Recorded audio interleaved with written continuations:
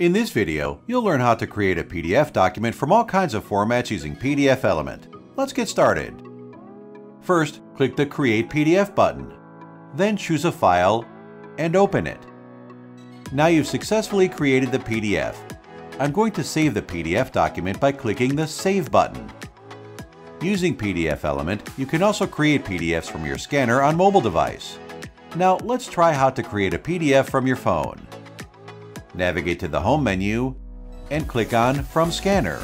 Select your mobile device and click the Scan button. Choose the images or documents, then click Get Picture. Scan again to get more pictures. Choose Scan is complete when you finish scanning.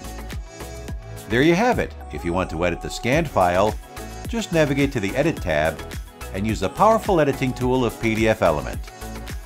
If you found this tutorial helpful, please don't forget to like the video and subscribe to our channel. Click the link in the description to try out PDFelement for free today, and we'll see you next time.